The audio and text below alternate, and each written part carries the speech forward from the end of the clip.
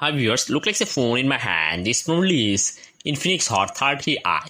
Now today I'll show you how to use OTG in this phone, and I'll also show today if your phone OTG not working, how to solve this problem.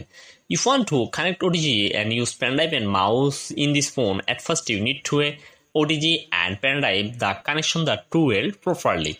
And when connected the OTG and pendrive connection properly, second time you this OTG on your phone and wait few seconds, you can see an option called go to settings OTG. Then you have to click on it, the option called go to settings OTG. When you go to settings OTG, you can see an option called OTG. You just turn it on this option OTG connection and enable your phone OTG connection properly.